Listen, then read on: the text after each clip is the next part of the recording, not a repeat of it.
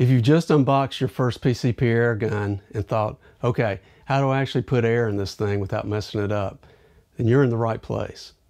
In a few minutes, you know exactly which filling method to choose, how to hook it up, and the simple habits to keep your gun safe, dry, and leak-free. Hello, I'm Mark Reed. Today we're talking about filling your PCP. So I want to cover the 3 ways to fill, the connectors that you'll see, the difference between BSPP and NPT threads, how to keep moisture out, and a safe step-by-step fill routine that you can copy. So let's get started with the big picture. A PCP air gun stores high-pressure air in a small cylinder. Your manual will list a maximal working pressure, often between 200 and 300 bar, which is about 2,900 to 4,350 psi. So our job is to get clean, dry air into that cylinder safely. Never use oxygen. Clean, dry air only, please. You'll see a few parts over and over again. A gauge on the gun that shows pressure, a fill port on the gun. Sometimes it accepts a quick disconnect nipple, and sometimes it uses a brand-specific fill probe. You'll also see a fill whip or hose with a bleed valve and a gauge, an air source, which could be a hand pump, a portable compressor, or a high-pressure carbon fiber tank. Okay, let's talk about the 3 ways to fill your air gun in a practical way. Number 1, hand pump. So think about a heavy-duty bicycle pump that can reach PCP pressures. What are the pros? Definitely the lowest cost. It's portable, no electricity. Cons, it's a workout, and you'll need a cool-down break so that the air stays cooler and drier, and you do too. It's also great for smaller cylinder type guns, lower pressures, or if you're an occasional shooter. Number 2, portable compressor. So portable compressors plug into a wall, or they use a car battery to compress air directly into the gun. They can also be used to fill smaller type cylinders. So what are the pros? It's fast and it's independent. You can fill at home or at the range. Cons, you have to pay attention to cooling and filtration. So budget compressors especially need good moisture filters and short duty cycles. They're perfect for people who shoot often. Number 3, a carbon fiber or SCBA tank with a fill whip. This is going to be a large carbon fiber tank filled either at a dive shop or by your own portable compressor to around 4,500 psi. The pros are it's extremely fast top-offs when you fill up your gun. It's very convenient in the field. Cons, you need a place to fill it, or you need to fill it yourself. You'll also need to track hydro test dates, and there's an upfront cost. It's ideal for range days and anyone who wants quiet, quick fills without needing electricity. Okay, let's talk connectors and threads and how they work. And this is the part that confuses nearly everyone at first, so I'll do my best to make it simple. You'll deal with 2 separate connection points. The first is the quick disconnect at the gun, and that's usually the Foster connection. So you want to think of a click-on type fitting. The gun usually has the male piece called a nipple, and the hose has a female piece called a coupler. And you'll push the coupler onto the nipple until it clicks. Inside the coupler, there's a small O-ring, and that O-ring makes the airtight seal. There are also little steel balls that lock into a groove on the nipple so it can't pop off. So to remove it the right way, you want to close down your air source, bleed the line of all the pressure until it reaches 0, then pull back the coupler sleeve and it should just slide right off. It's important though, never put thread tape on the tip of a Foster nipple. That tip is not a screw joint. and it seals inside the coupler with that O-ring, so avoid the tape. Now, some guns don't have a Foster nipple. They use a fill probe instead. And what is a fill probe? So a probe is a small, smooth stem with two small O-rings on it, and it slides into the gun's fill port and seals inside the port. Now, the back end of the probe has threads on it, so you can attach it to your hose or to an adapter. And most probes use a thread called G1/8 BSPP on the back. And I'll explain those letters in a second. So you also want to keep a few O-rings around for your probe, and also keep dust caps on both ends. A little single nick on a probe O-ring will make a hissing sound, and it wastes air. All right, now, the threaded connection behind the coupler or on the probe, the fill probe, is BSPP versus NPT designations. And this is where most leaks and broken parts come from, so try to listen closely to this.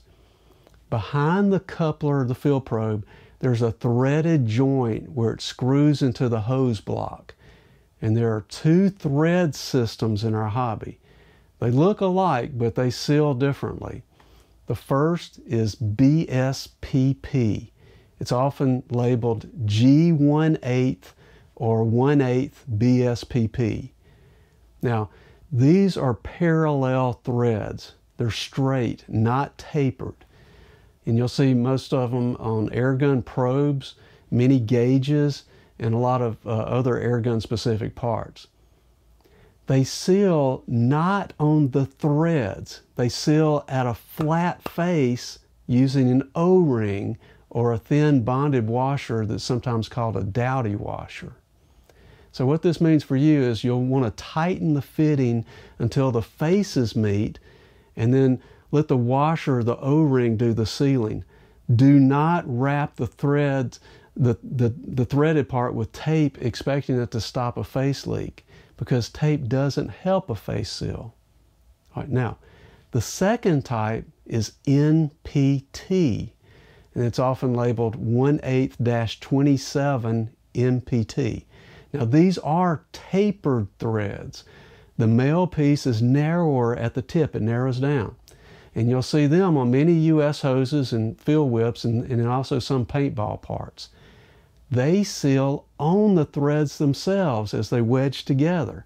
And so what that means for you is you'll want to put 2 to 3 wraps of Teflon type tape on the male NPT threads only. You want to wrap clockwise so it doesn't unwrap, and you'll snug it down and stop. Don't muscle it, okay? So how are you going to tell which type you have? Well, first of all, you can read the markings. It's either going to be G1/8 or BSPP, which both mean BSPP.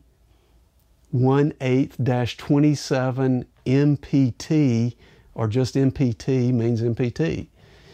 You'll also want to look at the shape. MPT male threads are tapered. BSPP male threads look straight. You'll also look for a sealing face. The BSPP ports have a flat surface where a washer or O-ring sits, while MPT ports usually don't. And you'll also use some context. The probes and European parts are often BSPP, and many US hoses are MPT. So why should you even care about all this? Because mixing them up causes problems, that's why. So if you try to force a BSPP part into an MPT port, you can crack the metal. If you put tape on a BSPP face seal, it'll still leak. But if you skip the tape on the MPT joint, it will leak too. So when you get this right, your setup is going to be safe, dry, and drama-free. Okay, I'm going to try to give you the 2 common adapter paths in plain English, okay? So you'll see probe to Foster. That means your probe's back, field probe's back, is BSPP. And so for the adapter, you want to buy a probe to Foster adapter that matches the BSPP on the probe side and gives you a Foster nipple on the hose side. then the hose's female Foster coupler clicks on as usual. So make sure the back thread of that coupler matches your hose block, either BSPP or MPT. You'll also see BSPP to MPT. So if your hose is MPT, but your accessory is BSPP or the other way around, you'll buy an adapter that literally says female G1/8 BSPP to male 1/8 MPT in the direction that you need. So I hope that makes some sense. Also remember the Foster is the click-on tip at the gun. BSPP or MPT is the screw joint hidden behind the coupler or the fill probe. Okay, next let's talk moisture and filtration. We want to keep things dry. Compressing air makes heat and moisture. And moisture inside your air gun is a very bad day. So it can corrode parts and mess with your regulator. You just don't want it. So here's how we keep things dry. We use an inline filter or a desiccant tube on the compressor output. You want to change or recharge the desiccant when the color change shows that it's wet. You'll also want to take cool down breaks. A slower fill keeps the air cooler and gives moisture a chance to drop out in the filter instead of in your gun. And you also want to drain moisture from any moisture separators as the maker recommends. Okay, I'll give you a safe fill procedure, and you can copy this. It's a step-by-step routine that if you follow it every time, you'll be in great shape. So number one, we want to inspect. We want to check O-rings on the fill probe or on the Foster coupler. We want to check that the gauges look normal and fittings aren't loose anywhere. Number two, bleed the system. You want to make sure that the bleed valve on your hose is open so that the line is at 0. Number three, connect everything together. So for Foster, you want to push the female coupler onto the gun's nipple until it clicks. You want to tug on it to confirm that it's locked. For a probe, fill probe, insert the probe fully into the port of the gun. And you'll want to seat it gently. You don't want to be wobbling it around. That's a bad idea. Next, you want to close the bleed valve and then start your fill slowly.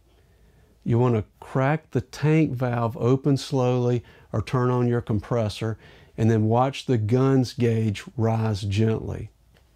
You want to stop at the gun's rated pressure. Never exceed the manufacturer limit.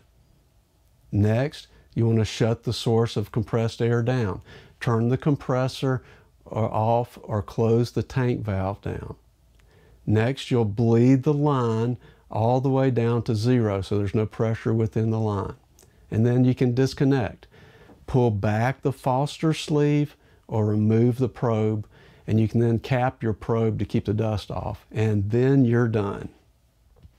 Okay, which method should you choose? Here's an easy decision tree. Choose a hand pump if you just shoot occasionally or your cylinder is small or you want the lowest cost and maximum portability. Good choice. Next, choose a portable compressor if you want to shoot often, you want independence, and you don't want a pump. That's also a good idea. But just add good filtration and respect its duty cycle. Take good care of it. Next, choose a carbon fiber or SCBA tank if you love fast, quiet top-offs, and if you have a place to fill it, like a dive shop, or you use a compressor yourself to fill it. Okay, so now you understand the 3 fill methods, the connectors that are used, the thread types, and a safe routine. If this has cleared up all the mystery, grab the free PCP Fill Setup Checklist below, and don't forget to subscribe to the channel. And thanks as always for watching. Until next time.